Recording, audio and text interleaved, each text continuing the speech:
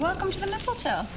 Thanks so much. Have a great holiday. Every charming little town has a dark underbelly if you know what to look for. How did you say he died? I didn't. Sarah, happy holidays to you. Happy holidays. We're talking about Mistletoe Murders.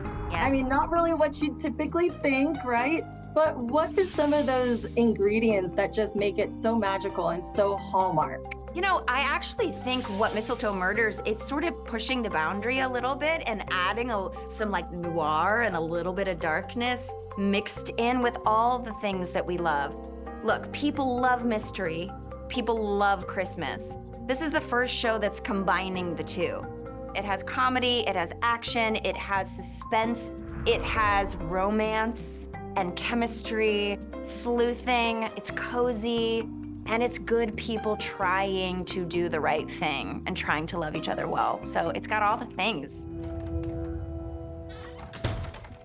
People are gonna love it. I'm so excited. I can't tell you. I'm so excited. How can I help you?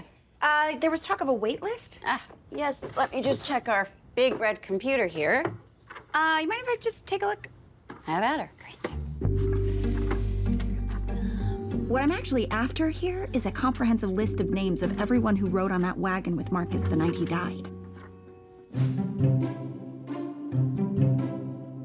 How do you get into the holiday spirit when you're not exactly filming during the holiday season? So is there anything that you do personally to just kind of get into that mode? Toronto in the summer was warm.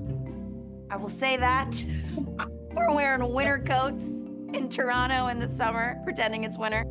Thinking cool thoughts, right? We're thinking cool thoughts. I would walk into the diner that was like 900 degrees and be like, just trying to sell it. Just trying to sell it.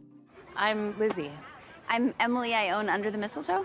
Of course. You said you're here for a friend? Yeah. She just got a job at the bank right down the street from my shop. Oh, I used to date someone who works there. I just learned he passed away. Oh, I'm so sorry. We dated for a year, but we broke up a few months ago. Oh, I shouldn't pry. No, not at all. It's nice to open up to someone. What is it about Hallmark movies that people love so much, in your opinion? I think there's something really special about the whole Hallmark brand in general, which is that there's a lot of pain in life and a lot of things that don't work out in life.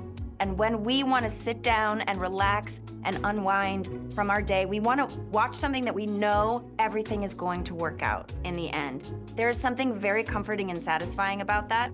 And Hallmark, you know, when you show up and sit down and watch one of these, we're like, this is a person who is messy, but trying to do the right thing. And it gives you hope and humanity, and it makes you feel good.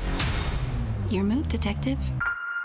I just have one question for you, Emily Lane. Who are you really? I'm in love with this brand. I think it's phenomenal.